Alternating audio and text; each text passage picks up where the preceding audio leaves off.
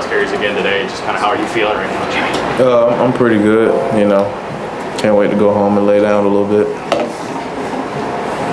Rajion, you all kind of lost some games in some bizarre fashions the past couple of years. As those things kind of keep happening, how do you not feel just really unlucky or almost cursed at the way some of these games are ending down the stretch? I think you got to kind of move past it. You got to believe in your coaches. You got to, you got to kind of put your head down and just let it go. And, try not to dwell in the past.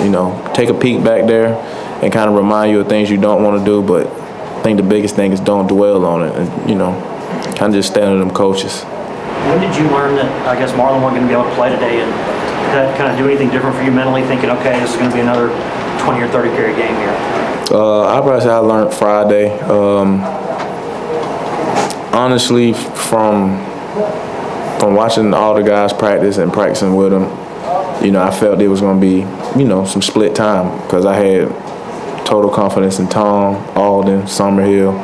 So, I wasn't, positive that it was going to be all me, but, that's what it takes. Things just open up a little bit in the second half? Because I know obviously you're kind of having to grind out a lot of 3 and 4 yarders there in the first half, and then kind of finally broke loose a little bit there after the half, it looked like. Yeah, that's kind of how it played out, and that's kind of how our coach tells us it is. You got to pound, and one of them going to break for you. Rajion, I know the end result's not what you guys wanted, but with the crowd being into it and the way the offense started to really kind of find its footing in the second half, was it fun out there when y'all really got that rhythm going? It was amazing. I don't think I've ever seen the crowd get that animated. When that song "Ain't Worried About Nothing" come on, I was just like, wow.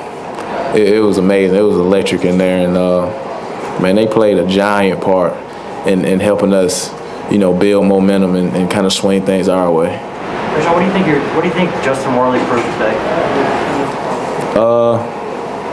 Kind of what we already knew, that he can throw the ball, he's confident, he got the intelligence to know where the things need to be at, and I think he kind of settled in today.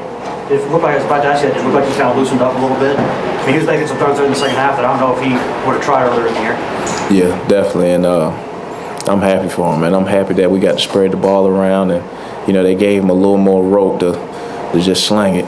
Anything you say today? I know that as a running back, I mean, you've had a couple balls that you've coughed up over the years. I mean, anything you can say to him in that spot? I mean, it's just kind of a nightmare scenario to be in for a player, I guess. Oh yeah, I told him honestly in the shower. I said it could have happened to anybody. I can't imagine any other player not diving and trying to stretch for that pylon. And at the end of the day, man, Pig played a great game. Is he tough enough, do you think? What do you know about him to kind of bounce back from that? Obviously, you've been in kind of similar situations, maybe not to that level, but do you think Pig's the kind of guy that can bounce back from that? Oh yeah, he'll be fine. He'll be fine with the type of support that we have around him and the coaches. Man, he'll be fine. That wasn't his fault. He was just trying to make a play. Go on. Rajion, what do you think allowed Justin to kind of loosen up, settle in? I think once you start to complete a couple passes, we hold up in protection a little bit more, giving a little extra time. I think he starts to, build confidence to know, okay, they got my back. I can kind of set my feet and, kind of get it ripping.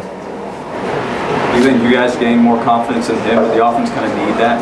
Yeah, definitely. I mean, we always believed in him, but, we're glad that it's showing.